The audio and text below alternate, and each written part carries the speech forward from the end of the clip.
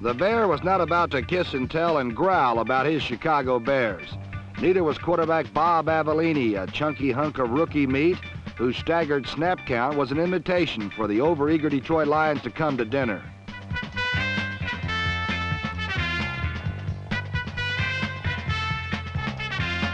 Avellini proved to be a beggar's banquet to the Lions, who evidently were trying to re-merchandise the old black and blue myths about the NFC Central Division.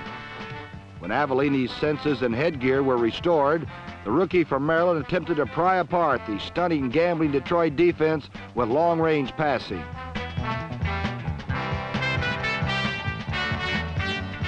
This strategy produced 2 interceptions but failed to alter Avellini's style. Sooner or later, he knew the adventurous Lions would be trapped with single coverage on speedy Bo Rather number 80.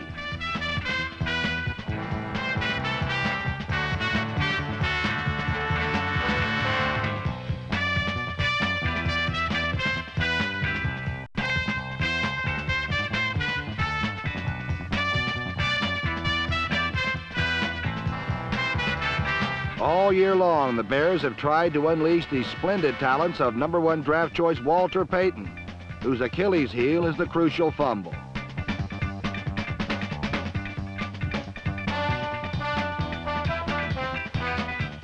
Once again, Payton's inopportune turnover seemed to bury the Bears, but Bob Avellini sought a second opinion. The result was a reprieve for Payton and 6 points for Chicago. Avellini's knack of swallowing the Lions' secondary in large gulps can be attributed to perfect protection and Bo Rather's elusive patterns. Down deep, straight-ahead power football produced Payton's second touchdown and a 19-7 lead for the Bears.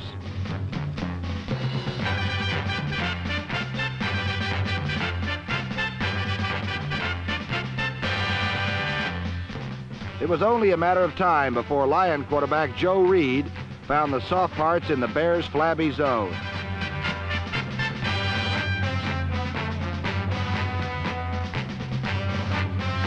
Marlon Briscoe, a gypsy receiver, caught 2 touchdowns.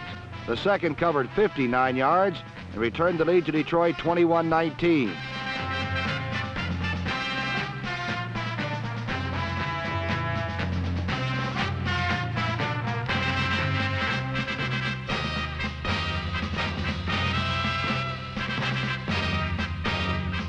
Briscoe turned up lame, and so did the Lions' defense.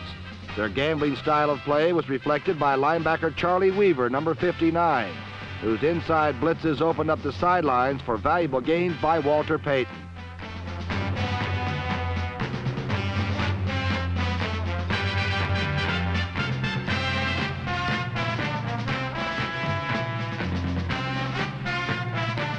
This rush and roulette style of play cost Detroit the game when Chicago caught them in a full blitz, and rookie Roland Harper, number 35, scored the winning touchdown.